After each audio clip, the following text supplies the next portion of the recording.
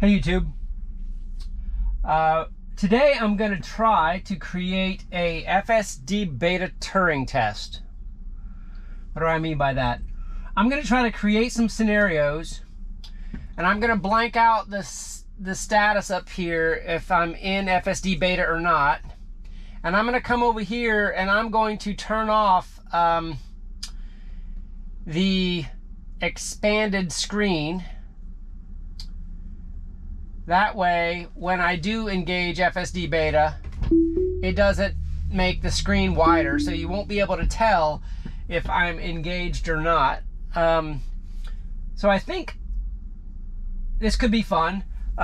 It may be really easy, but we're just going to see what the scenario says. And hey, if at the end of the video you can tell it's FSDBeta every single time, maybe we have some a ways to go. But if there are a few scenarios where you really can't tell and you surprise yourself, or I even get surprised, then maybe that's the outcome. Let's see how it goes.